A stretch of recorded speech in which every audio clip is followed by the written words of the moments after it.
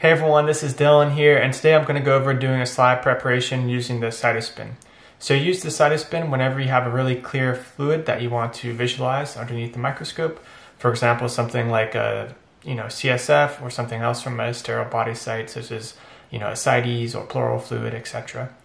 And this compares to doing a slide with a more viscous fluid that you just apply directly to the slide and then fix and stain as per usual. It's something like a blood specimen or a sputum you would not perform a Cytospin on. So to do the Cytospin, you add 100 to 200 microliters of your specimen to the little funnel, and then you put it in the Cytospin centrifuge, for example, for 8 minutes at 1500 RPM.